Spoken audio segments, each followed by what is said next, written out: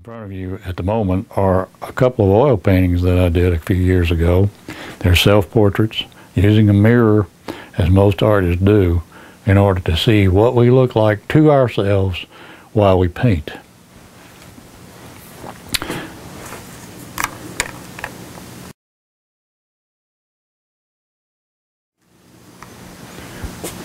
This watercolor is a watercolor of Sapelo Island Light. Sapelo Island is just off the coast of Georgia, a few miles. This painting was done what we call en plein air, meaning that it was done on location.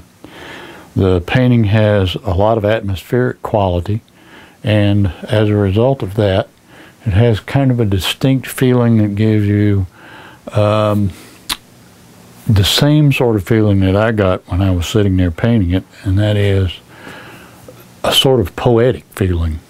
There's a little bit of purple in the background. There's a little bit of